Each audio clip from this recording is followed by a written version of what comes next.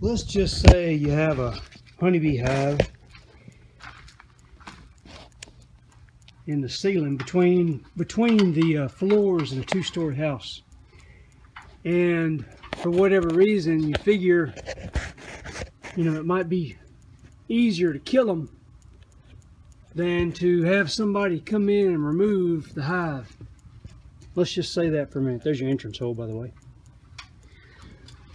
So the honeybees, pardon me, I'm trying to get up in the ceiling here.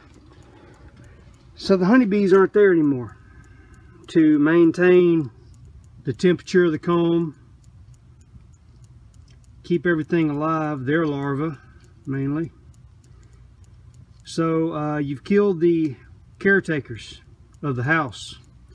You left the house wide open for parasites. Wax moths. Wax moths come in and they build little cocoons for their babies.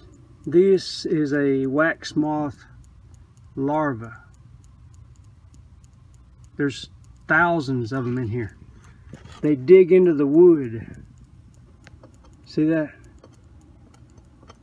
These little divots in the wood, that's from wax moth larvae.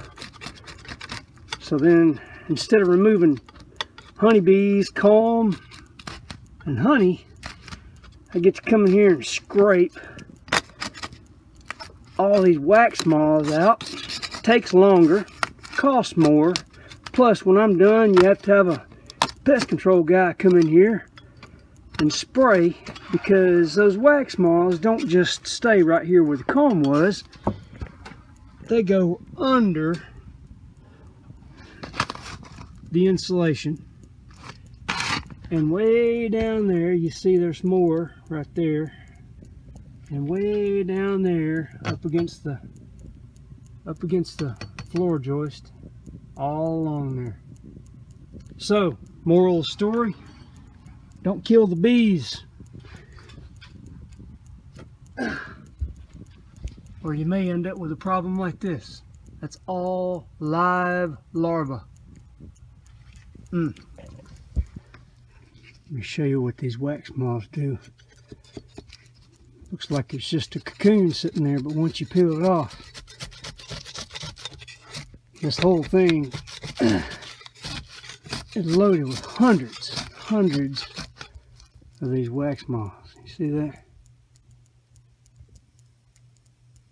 They dig these little grooves up in the wood, and sometimes, like there, they get up in the wood. Very, very destructive. Some of these are getting ready to hatch out, make more. This was going to be a disaster in short order.